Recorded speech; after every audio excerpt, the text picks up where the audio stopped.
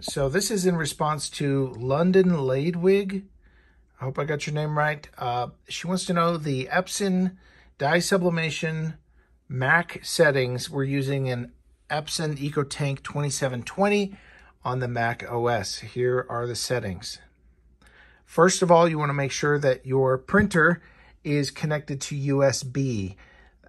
You don't want to be printing through Wi-Fi, even though it's capable.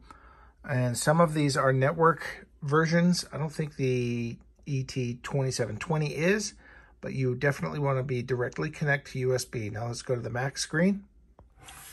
So here I have just a file open in Preview, the generic printing image viewing document application in Mac OS. And I have these dye sub settings. These are all presets. Using US letter, you can set whatever size paper you have, of course.